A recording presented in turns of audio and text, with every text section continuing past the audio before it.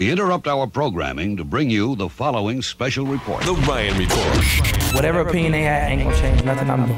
What was the story he told? Because I was there. It's time for the Ryan Report. It's like Jay-Z, all eyes on us. On the People Station, V103. It is your Ryan Report right here on the People Station, V103, and it's being brought to you by McDonald's. $1 every size is back at McDonald's. Grab any size coffee, soft drink, or large sweet tea for just $1. Always convenient. Always just $1. A la carte only. Price and participation may vary. All right, let's start off with the fact that Beyonce just minds her own business. Yeah. Jay-Z and Beyonce on the internet yesterday. Beyonce was nowhere to be found, but just being talked about. Okay. On CNN, after, Donald Trump and Billy Bush and the whole thing from 2005 came out about, the crude language. Yeah. They were trying to defend, my man Trump on CNN saying, wait a minute. Hillary Clinton loves Beyonce, and Beyonce has some very colorful language. Here's a clip. And which is that Hillary Clinton expresses that she finds the language on that bus horrific, but in fact she likes language like this, quote, "I came to slay when he effed me good, I take his to Red Lobster." Did she say that? That happens to be a line from Beyonce. Yeah, I know, that's her Beyonce's favorite performer, whom she says she idolizes and would like to imitate. So, you know what I'm saying to you? There's a lot of hypocrisy in Hillary Clinton expressing such horror. Okay, Betsy. Okay. You know what that says to me? What? That they're trying to take extreme measures because they know that it's pretty much a wrap. They don't even make no sense. I'm not saying a rap. We just need to make sure we get to the poll. Yeah, please get to the polls. Yeah, that's like we gotta try whatever we can now. Yeah, that's what that is. All right, let's move on to Drake. Player of the year. Drake made a lot of money, did a lot of dates. The Summer 16 shut down many cities, and then Drake hurt his ankle. Now he has canceled the rest of his tour.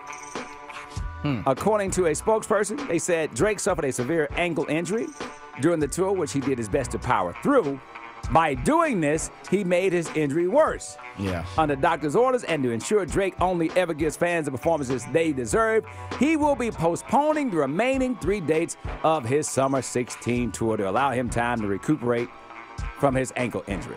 His fans mean the world to him, and seeing their faces and performing his music for them is what he loves to do the most, and he can't wait to get back to the stage. The question is, Drake, you should have taken your own advice. Like a sprained ankle, boy, ain't nothing to play with. You said it yourself. Tell him again, Mark D. Like a sprained ankle, boy, ain't nothing to play with. You got a sprained ankle. Ain't nothing to play with. It ain't nothing to play with. What is wrong with you? Hey. Drake's fans livid. Yeah, they're upset. Livid, hate, mad, talking about why in the hell can't Drake just go back to Degrassi and come out on stage in a wheelchair? Oh my God. That's terrible. They are so mad. That is so like, petty. bruh, just go back in the wheelchair. Petty alert. That is so petty.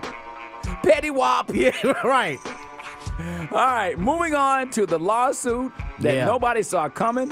If you're a fan of Being Mary Jane, people got some concerns this morning. So they filming right now, and they're filming most of it out here in Atlanta, right? So Gabby Union, what's up, Gabby? Gabby is saying she getting played into doing way more episodes of the show than she agreed to do in a single season. All right. At a lower price. Okay. So there's a lawsuit. She's suing BET, saying that BET is cramming 20 episodes of Being Mary Jane into season 4 instead of splitting them in 2 like they originally were supposed to do. Right. Problem is, she says the network execs repeatedly promised her that there would never be more than 13 episodes in one season.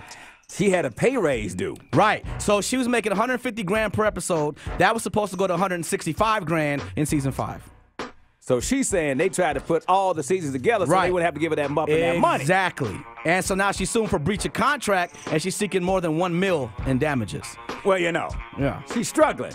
I know, right? The Gabby ain't got no money in that. Yeah, she's got, she's married to a guy who has no money on this. But it's principles to this, though. Like, I feel Gabby on that. Shout out to Gabby. It is, man. All right. It is official.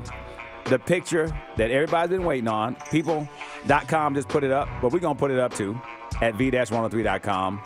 Everybody was wondering, is or is she not pregnant? Is or is she not going to have a surrogate? Is or is it going to be, a fake baby?